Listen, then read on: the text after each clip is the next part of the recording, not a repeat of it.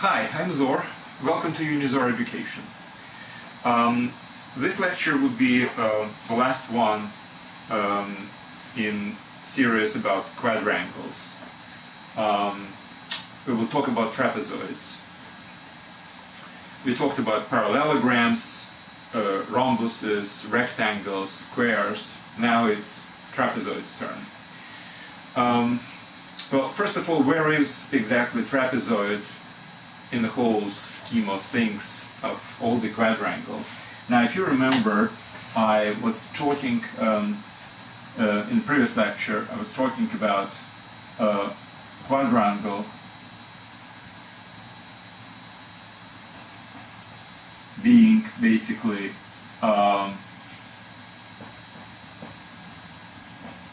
parallelograms which are in turn broken into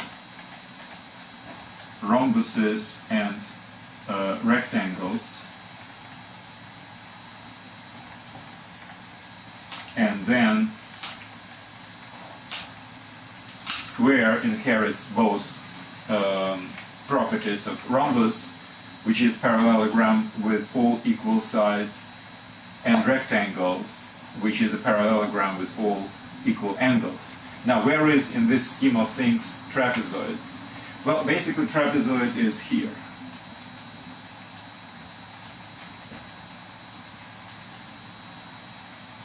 It's not a parallelogram. In a parallelogram, all four sides are parallel to each other. In trapezoid, two sides are parallel and other sides are not parallel. Well, actually, there is some discrepancy as far as terminology is concerned. Sometimes people might say, okay, trapezoid is a quadrangle with two parallel sides, and doesn't really matter what kind of relationship other two sides have, parallel or non-parallel, which makes parallelogram is kind of a trapezoid with two other sides parallel as well. On the other hand, we can say that, okay, trapezoids are actually quadrangles which with only two sides, opposite sides, parallel to each other, and other two sides are not parallel. It doesn't really matter. I mean, it's just terminology. And speaking about terminology, there is another trick here. You know that Europeans and Americans sometimes are calling the same thing with different names and different things with the same name. Like the football, for instance. I mean, in America it's one type of a sport, and in Europe it's completely different. Or let's say in the decimal number, what's the separator? Integers, integer part from the fractional part. In America it's dot, and in Europe it's comma. So anyway, unfortunately we have the same kind of a problem with trapezoids. Trapezoid is something which I just explained, a quadrangle with two parallel sides, and two other sides are not parallel, something like this. And there are certain quadrangles with all four sides not parallel to each other. Well, that's not the right kind of a picture, but something like this. Okay. All four sides are not parallel to each other.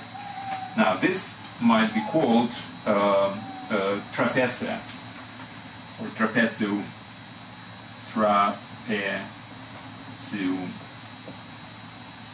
Well, unfortunately, in Europe, terms are reversed. This is called trapezium, and this is called trapezoid. Well, I'll stick to American side just because I have to stick to something. So let's consider I'm calling the trapezoid this type of a figure.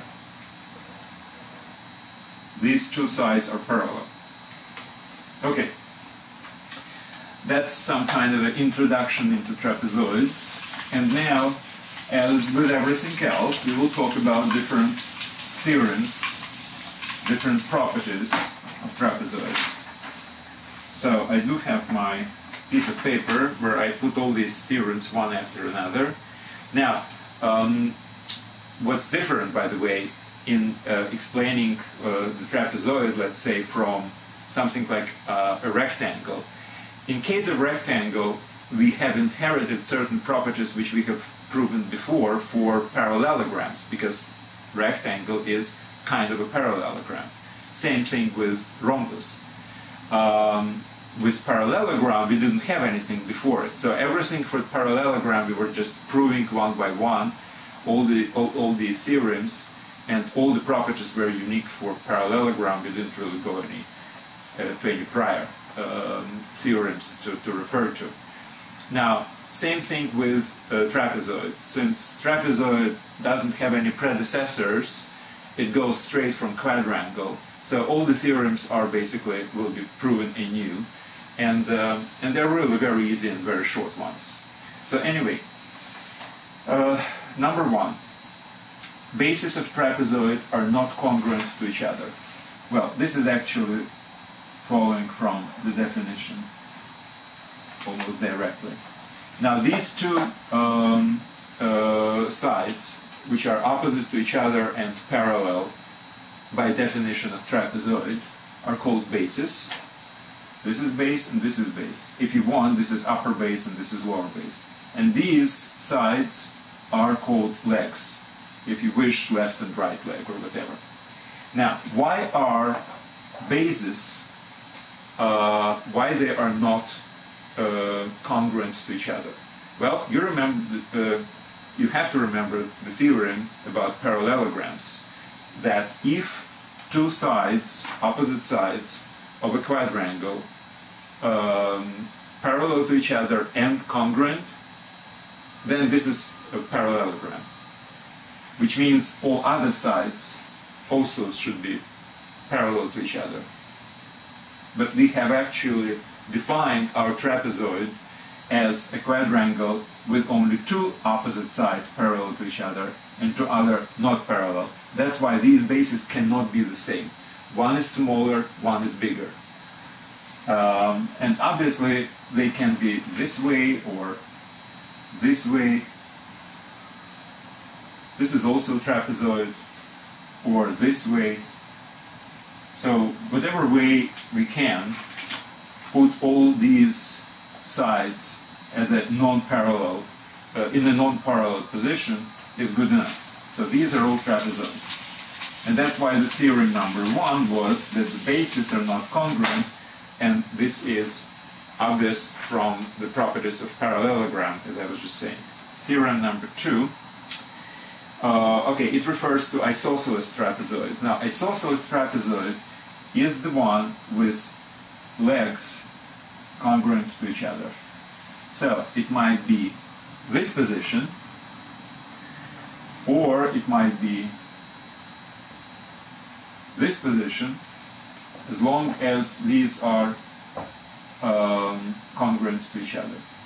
So either they're both going outside or both goes inside relative to the bottom.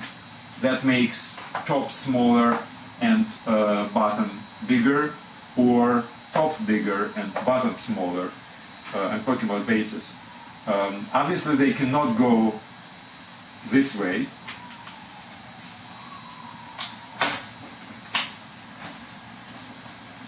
because that would make it a parallelogram, right?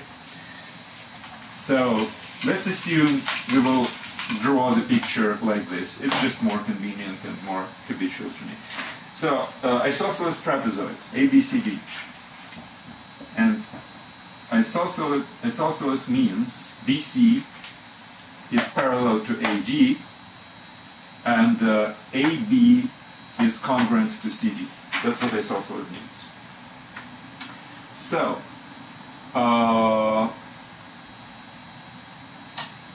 angles formed by base AD with two legs are congruent to each other. That's what's necessary to prove. Same thing with these two angles. which this base forms with two legs. Okay, how can we prove it? Let's drop two perpendiculars.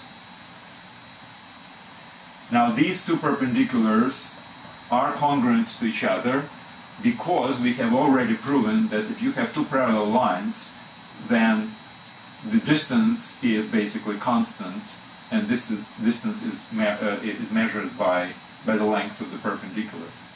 Okay, so these two guys are both perpendicular to the same AD, so they are parallel, and since it's the distance between two parallel lines, they're congruent as well. So they are parallel and congruent, which means that, just incidentally, that this is a rectangle, if it's important. So BC and M is a rectangle. All right, now, what do we know about these two triangles? Well, we have two congruent hypotenuses, because this is isosceles trapezoid, right? Now, obviously, these are right triangles because CN and BM are both perpendiculars. And also, the catetus BM is congruent to catetus CN of this triangle. So these two triangles are congruent to each other, which means these angles are also congruent to each other. That's it. Now, how to prove the congruence of these two angles? Well, just looking at the picture, you see that since these angles are right angles plus congruent acute angles of these two triangles, that makes these angles ABC and BCD also congruent to each other. So again, ABM is the acute angle which is congruent to MCD, and then to these two congruent acute angles we have added 90 degrees from this rectangle. So that makes it also congruent, the sum of these two angles. Okay, so that's done. Theorem number 3, in isosceles triangles, angles are supplementary to each other. Well, we can do it many different ways. First of all, we know that in this triangle, two acute angles are always sum up to 90 degrees, right? So if we add another 90, we get 180, and that's what makes these two angles supplementary. On the other hand, there is I would say, a little bit more elegant, if you wish, solution, proof actually to this theorem, as follows. Now, we know, and again, we have addressed this before, that every convex quadrangle has sum of its angles equal to 360 degrees. Now, since these two angles are congruent, and these two angles are congruent, so the sum of these four angles is 360, but it can be basically divided into two pairs. This plus this, and it's equal to this plus this. Since these are congruent and these are congruent, then these two sums are supposed to be the same, which means each one of them is equal to 180. Sum of this, same as sum of these two angles. So that's a little bit more elegant, I would say, but it doesn't really matter how you prove it.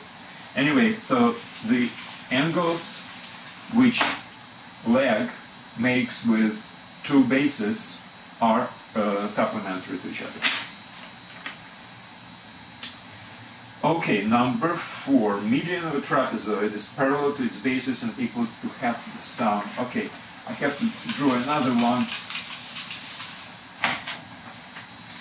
So, first of all, we are talking about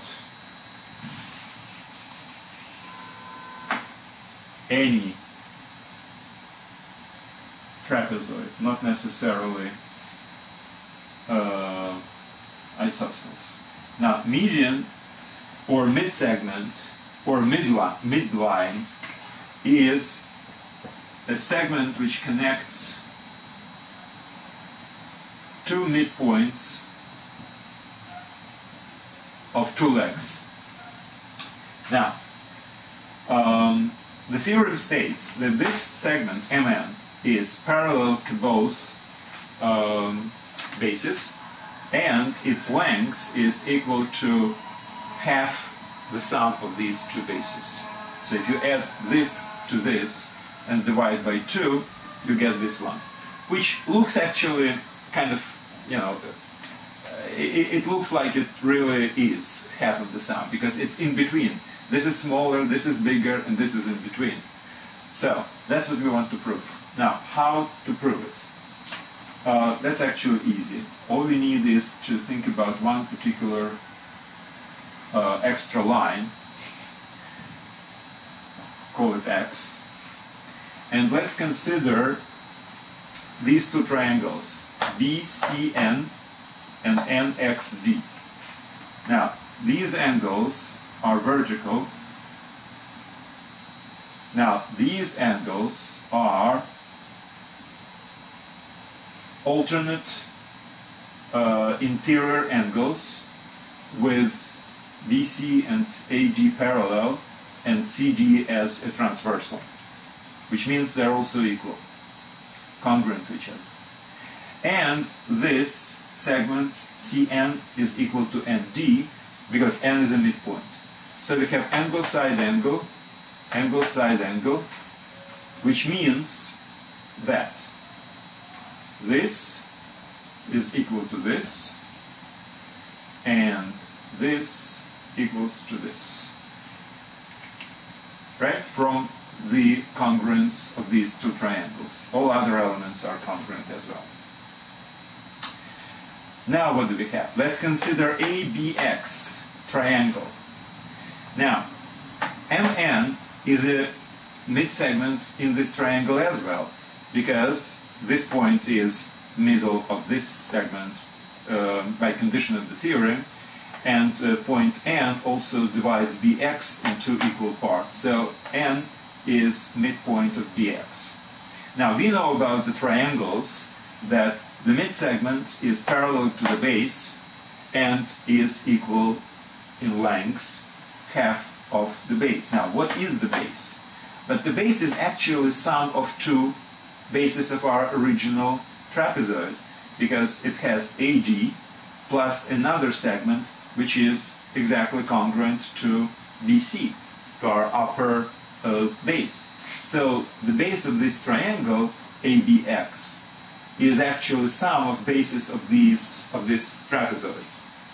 So MN is equal to half of the base of this big triangle of AX, which is sum of the bases. That's why MN is parallel and equal to half of the sum of two bases. And the proof.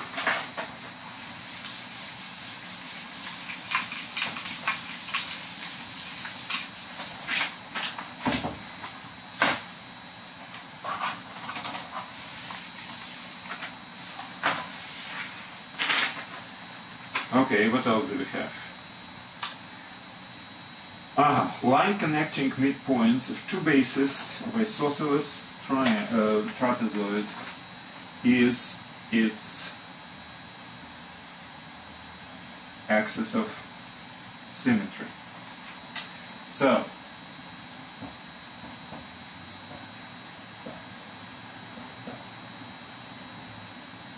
these two are congruent and these two are congruent. So X and Y are midpoints of AD and BC. Now, how can we prove that points A and D, as well as B and C, are symmetrical relative to this line?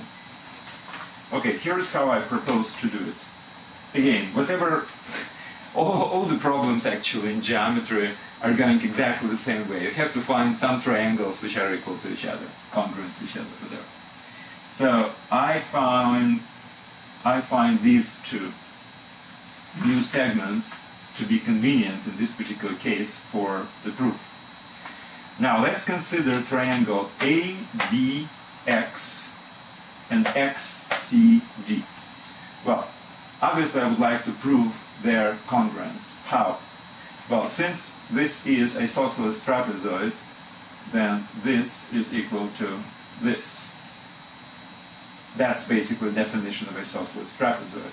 Now, we have just proven before that two angles at the base of isosceles trapezoid are congruent, are congruent. It makes these two triangles, ABX and XCD, congruent by side, angle, and side. Now,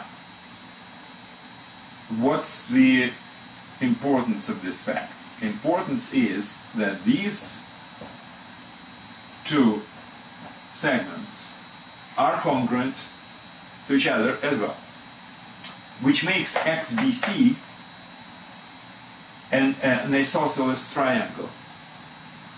Now, in the isosceles triangle, as we know, median, and XY is a median because it divides the BC into halves, is also an altitude and bisector of the angle and segment bisector, etc. So it has all these properties. But what we are interested in is perpendicularity. It's since it's altitude, it's perpendicular. XY is perpendicular to BC, and that's basically it. Because if this is perpendicular, and B and C are on the same lengths from the axis lying on the perpendicular to this axis, that actually is a definition of symmetry. Now, same thing here. So XY, since it's perpendicular to BC, it's also perpendicular to AD as well, because these are parallel. And these two segments are congruent to each other, and that's what makes A and G symmetrical relative to the line XY. Well, that's basically it. Since these points are symmetrical to these, then the whole figure is basically symmetrical. Okay, so as I was saying, this is the last theoretical lecture about quadrangles. There might be some problems, obviously, and don't forget that every topic actually has an exam associated with it. So if you go to unizor.com and you sign in as a student, you will be enrolled by a supervisor or your parent into some kind of a program where you will have to go through theoretical material like this and exams, and your score will be visible to your parent or supervisor, and then they can actually decide whether to pass you or fail. Well, if you fail, don't despair, just listen to the lectures again and try exam again. It's a relatively small number of problems which you have to solve. It's a multiple choice, so just try it and you'll do best, I'm sure. Okay, thanks very much for today. That's it. Thank you. Good luck.